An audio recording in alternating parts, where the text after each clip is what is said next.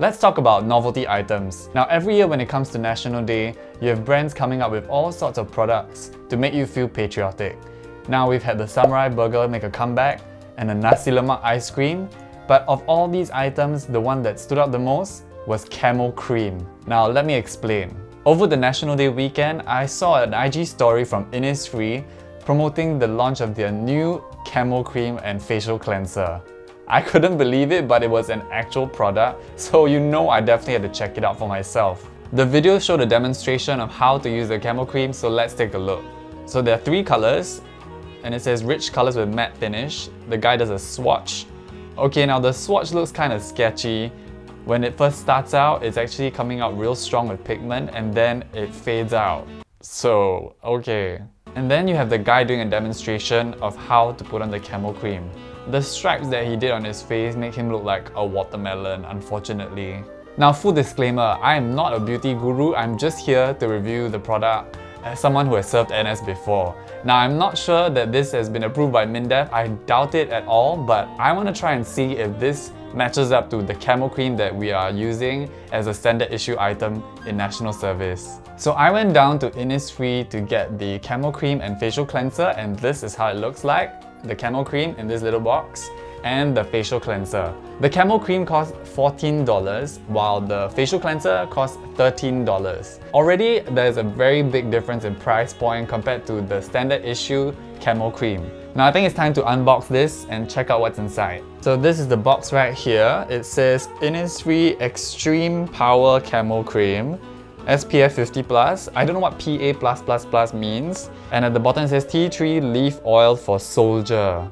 On the back of the box it says, this matte type Camo Cream provides clear and vivid colors while protecting the skin from UV rays. The directions say, apply an appropriate amount to face with fingers in an even layer. That's it.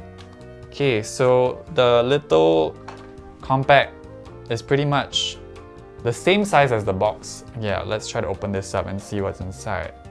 Ooh, okay, so this is what's inside. So you have black, green, and brown. Black and green are the colors that infantry soldiers will use, and brown will be the one that Dennis Chu would use.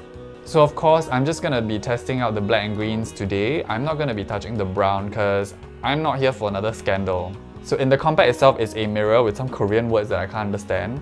Okay, so there's also a protective plastic layer over the mirror, which I'm trying my best to peel off with my nubby fingernails. Okay, I'm slowly getting out. Alright, done. So what I want to do now is to swatch the colors and to see any differences between the Camo Cream that is standard issue and the Innisfree Camo Cream. So I've got the green camo here. It's been a while since I've used this. Wow. Yeah, clearly it just popped out like that. Okay, I think it's still usable. Alright. So this is the green from the standard issue Camo Cream. Now for the black.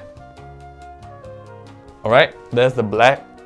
I know this is not how you normally swatch things. I'm not a beauty guru like I've said before, so I'm just trying my best here, okay guys? This is really gonna be a messy video. Now, I don't think this is gonna be a one-for-one comparison to the Innisfree Camo Cream because at first glance, the standard issue Camo Cream is more liquid and the Innisfree one is more of like a cream, like literal cream in this kind of palette. But let's try it out. I'm going for the green. Oh wow. Okay, so I'm trying to like pick up some with my finger in the palette, and immediately, compared to the standard issue cream, this one feels very light.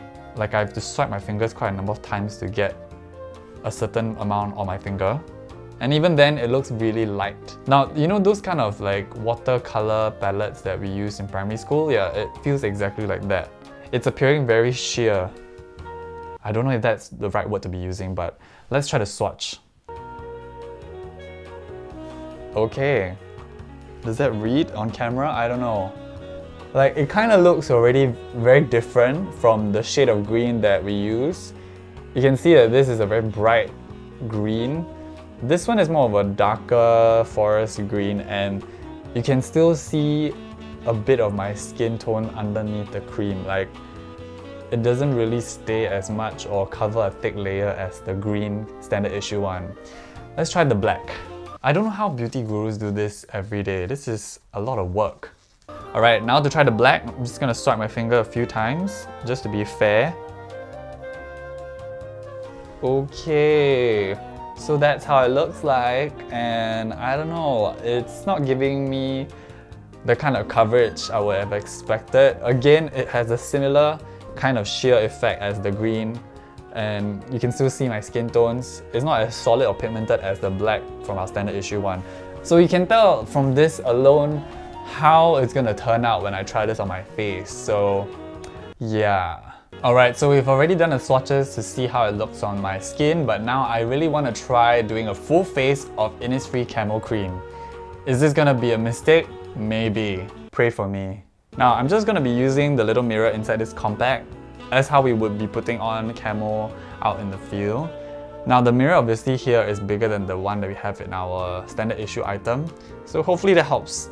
I'm just gonna get a lot of green to start off with. Now the technique that I'm most familiar with is to first cover your entire face in green and then use the black to create stripes to break the lines of your face. So whatever technique you guys use out there, good on you, but please don't come for me because I'm sure everyone's technique of putting on camo is different. Also, in the Innisfree IG story demo, the guy only covers his face and leaving his ears and neck exposed, which is technically not correct because in outfield you're supposed to be covering all parts of your skin that is exposed, sometimes even your hands if you're not wearing gloves. But today, for this entire video, let's just keep it easy. I'm just gonna cover my face. In an ideal situation, I will cover my ears and neck, but I'm not going out to the field today, so we don't need to do that.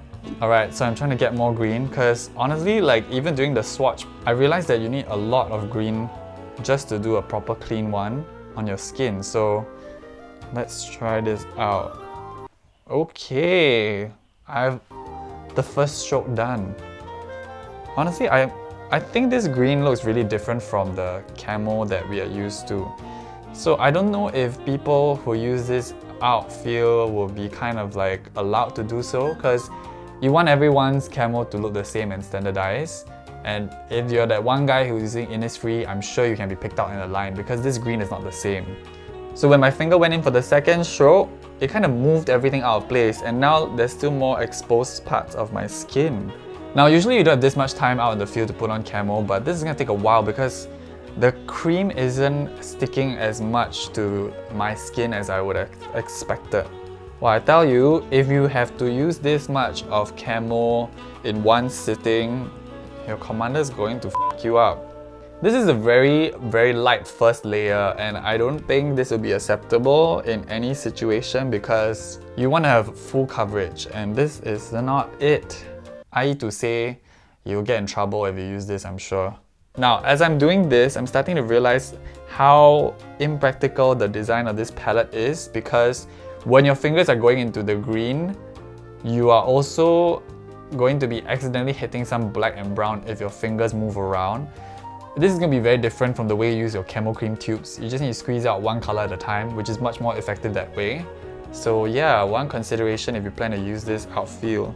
Guys, this is not looking too great. Maybe, I don't know, I'm quite worried, concerned. I don't know, man. Please send thoughts and prayers. Okay, I'm starting on my nose already, but I'm going back to touch up on my forehead because it's getting very patchy, taking forever. Oh my gosh. Like that house, yeah? I'm never going to get outfield like this. By the time you're done with this, the enemy will have found you. Okay, now to the nose, the bridge, and then maybe, yeah, moving on to the eye. I can't believe I'm actually doing this. Wow, okay, I'm at my eye area and it's taking a lot to cover everything. Oh my god. Okay, maybe I've been doing this wrong because I realized if you just put in a few strokes at a time without going in over it a lot of times, it kind of appears even. But the problem is that you gotta do it so many times to get even coverage. Like this is taking me way more time than I expected, and I'm only like, you know, less than half of my face done. We're gonna be here for a while, guys. You know what, maybe Innisfree designed this with brushes in mind. But of course, who in the world is gonna bring a brush outfield? You're gonna get shot. Guys, tell me how this looks. Leave a comment below. Please help. I'm starting to look like a very budget version of the Hulk. I won't be surprised that by the time I'm done with this, the green palette will be out of any of the cream Because I'm really like maxing it out. I can see the depression going deeper and deeper in the palette because I'm swiping so many times to get coverage. So yeah, like I said, normally we would even cover the ears, anywhere there's exposed skin, but ain't nobody got time for that today. And if we were to do this video, this would be like a documentary. It'll take about another hour to get this done. There's no designated time to have everyone collectively put on camo. It's really like you do it on the go. And if you were to do this on the go, I'm afraid you might not get your full face covered in time to like get in position. Alright, we're now down to my chin. I'm glad I didn't put a time limit on myself because like I would have failed this challenge from the start. Now, as you can see me working around my mouth, the one thing that you want to avoid when putting on camo is puffy lips. I have not decided whether I want to censor that, but yeah, puffy lips. Oh my god, I just looked at myself in the monitor and I look hideous. I can see very close up patches of green that are not covered, and this wouldn't be a problem that I'll face when using the standard camo because the coverage is very even when you use cream. I'm very curious why Innisfree would want to make this. Because like everyone during National Day would do something food related, so I guess maybe they wanted to stand out and like, hey, we didn't forget about the soldiers, let's make a camo cream for them that would take 3 hours to put on. Maybe that was the thought process, but I don't know, I'm just speculating. Now for the puffy lips. Wow, this is taking way too long, guys. I'm feeling the strain. I can imagine hearing my commander shouting at me for like being such a slow ass person. Or everyone else is in the tunnel ready to move out, you're just there with the Innisfree palette like, guys, hold on, I'm still putting on my last layer. Like, it's taking forever. So the trick for your lips is to actually go in a bit more because when you talk and move around, you start to eat some of your camo as well. Oh my god, speaking of, it doesn't say if this is edible. Now I just realized something, the standard issue camo cream is actually food safe, I think. Like you can eat it and not die basically. But it doesn't say about anything related to that on the Innisfree camo cream. So if I die from this video, you know what happened, okay? But wow, the patchiness is really obvious. Like I look at my forehead in this mirror and there's so many parts that I need to go over to like get an even coverage. I'm very curious also, did anyone at Innisfree try this out before they actually put it out on the market? There's a reason why we don't have cosmetic brands developing camo cream for the army. Wow, I've been going through this palette and like, I don't know how much more of the color I'll have left by the end of this video because I've used a lot of it just for this alone. Maybe this palette is meant for like a one-time use. You just use it once and then you have to go back to Innisfree and buy another one. I'm trying my best to get my eyelids covered, but each time I go in and then when I blink, it moves around. It doesn't stay like the standard issue camo would. I wonder if Mindef is watching.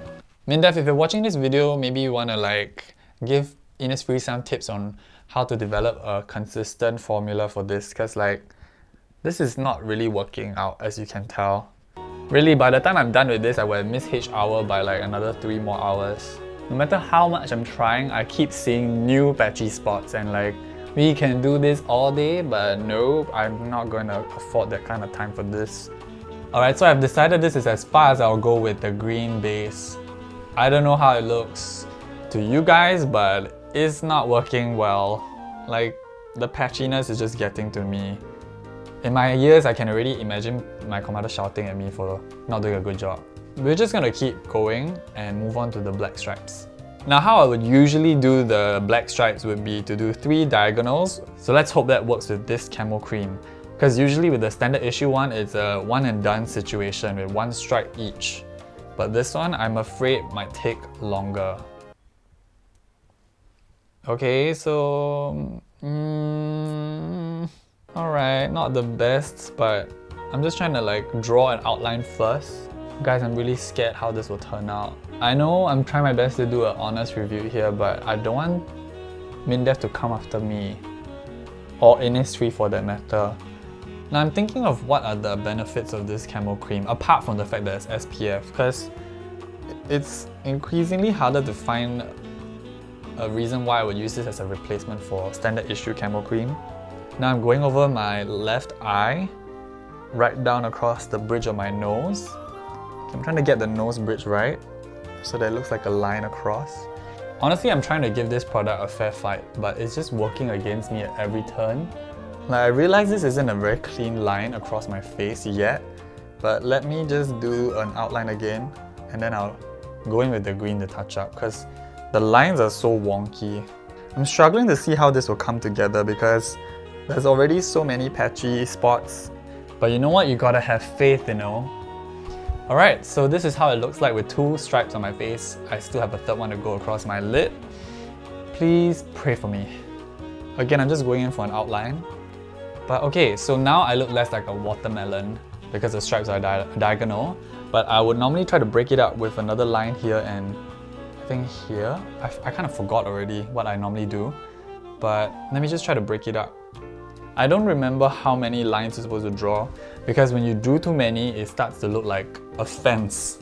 The outcome that you want to achieve is just breaking up as much of your facial features so you don't have your nose bridge standing out. That's why you cover it black. So as long as that is close enough to the effect, I'm okay. Guys, I think that's it though. I think that's really it. I've tried my best and this is the look. I just realized something. I could have easily turned my mirror this way to get a wider portrait. So silly me. Oh, I just looked at myself on the monitor. I look scary. So final thoughts. Was this the look I was going for? No. Is this the best product? Not exactly. Do I have many regrets? Yes. Again, let me make it clear, I'm not a beauty guru. I have no qualifications to review this. I'm just trying it on as someone who's done national service before. I don't know why I decided to do this video. Innisfree, if you're watching this, let's talk. By the way, this video is not sponsored by Innisfree or Mindef, but could be. I just spent a good hour filming this and I'm just reconsidering all my life choices right now. Anyway, that's all the time I have. I have to go wash this entire face off. I hope you guys enjoyed this video. Remember to like and subscribe for more content like this. Bye! YOLO, say no.